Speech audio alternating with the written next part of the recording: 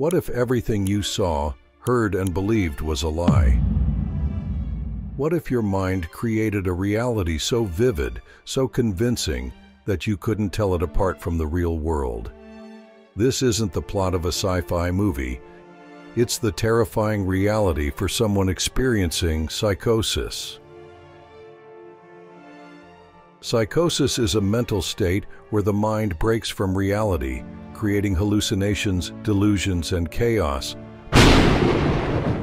But what causes it? How does the brain create these false realities, and can someone ever come back from it?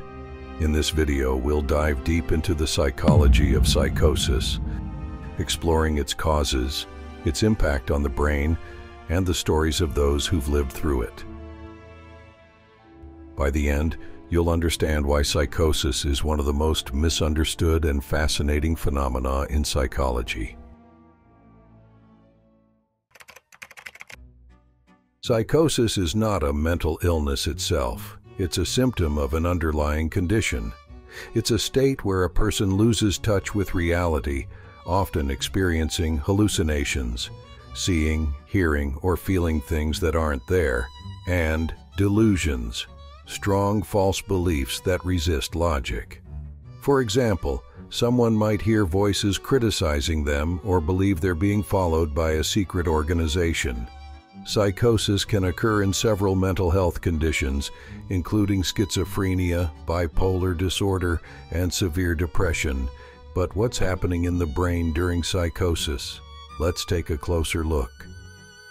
To understand psychosis, we need to look at the brain.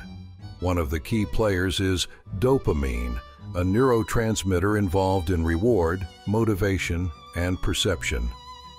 In people with psychosis, dopamine levels are often dysregulated, particularly in the mesolimbic pathway. This overactivity can lead to hallucinations and delusions. Another area affected is the prefrontal cortex, which is responsible for reasoning, decision-making, and reality testing. When this region is impaired, it becomes harder to distinguish between what's real and what's not.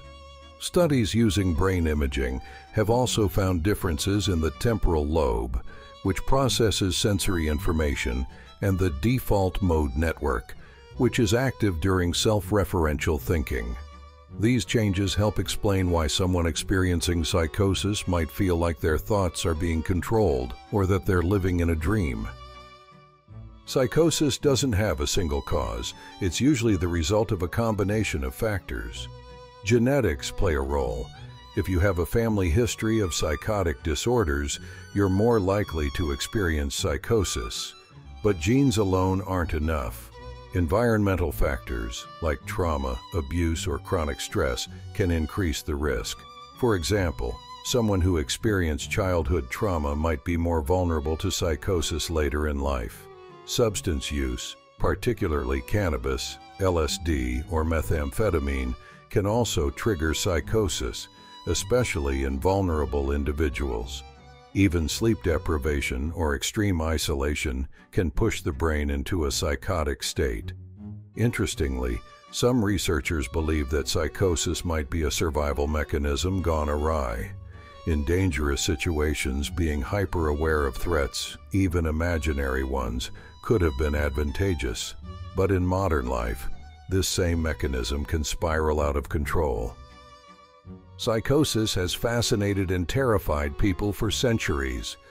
One of the most compelling cases is that of Daniel Paul Schreber, a German judge whose memoir became a cornerstone in the study of psychosis. Schreber experienced elaborate delusions, believing he was being transformed into a woman to repopulate the world. Another well-known example is Vincent van Gogh, who is believed to have experienced psychosis during his lifetime. His vivid, swirling paintings may have been influenced by his altered perception of reality. The good news is that psychosis is treatable. The first step is usually antipsychotic medication, which helps regulate dopamine levels and reduce symptoms.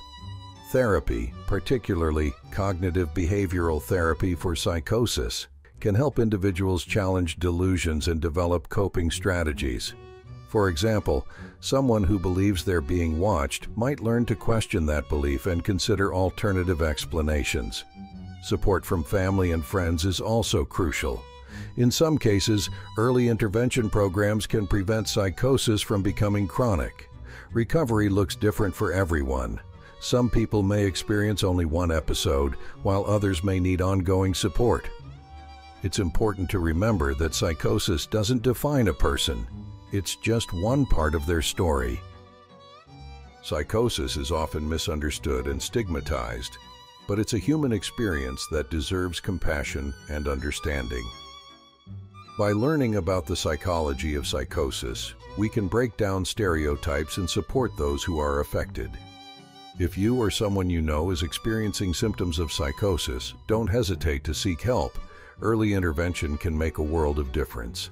And if you've enjoyed this video, please like, comment, and don't forget to subscribe for more stories that dive deep into the complexities of the human experience.